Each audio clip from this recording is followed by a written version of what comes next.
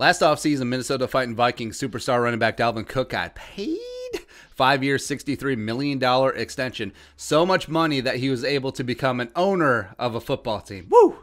You love to see it. Well, co-owner of a fan-controlled football league team, but it is a start. So the league announced on Friday that Dalvin has joined the Zappers ownership group. The team is currently also co-owned by Trevor May, former Twins stud pitcher, as well as gamer, streamer, awesome guy all around.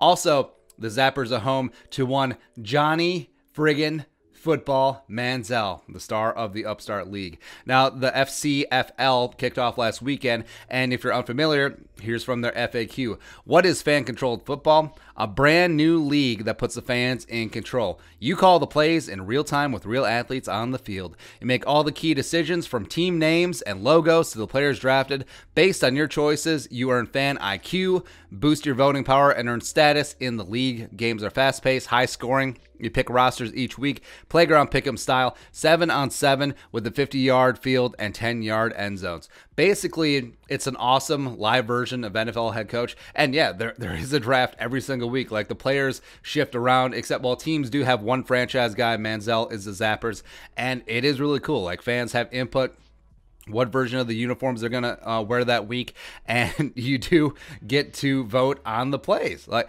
games stream on Twitch and other platforms, and in real time is like run, pass, bomb, screen. It is really awesome, and it's a fun souped up arena football. And there's 4 teams in the league right now: the Beasts, the Glacier Boys, the Wild Aces, and of course the Zappers. Owners include Beast Mode, co-owner of the Beasts, Mike Tyson, Richard Sherman, Destroying, Austin Eckler, Rachel Lindsley of The Bachelor fame, Trevor May, and now Dalvin Cook. The Zappers take on the Glacier Boys Saturday night, 9 p.m. Eastern, 8 p.m. Central, so check them out. And the money is obviously not that big right now, but this could have some legs. Like, it really is a lot of fun, and I love the interactive nature of it. I think that could really grow some brand recognition. Plus, games move fast. About an hour. That's roughly our attention spans nowadays.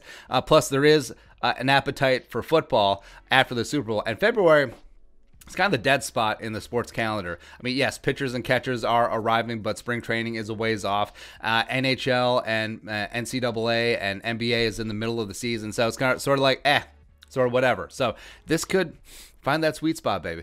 Plus, if this league becomes viable, you could see some big names eventually heading to the fan-controlled football league if they don't go to the XFL.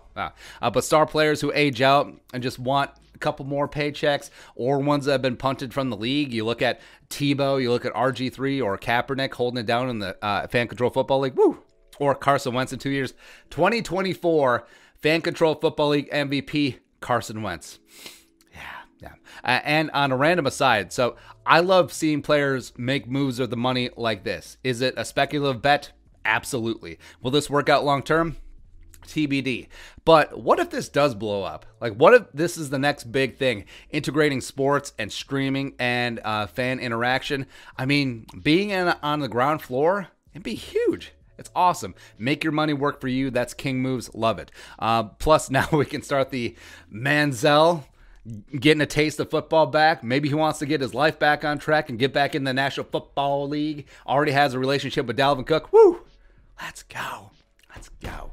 But your thoughts? Dalvin buys into FCFL. Let us know in the comment section below. Subscribe for daily Vikings takes. Want to support that work? Post on the Venmo. But until next time, Skull Production Value.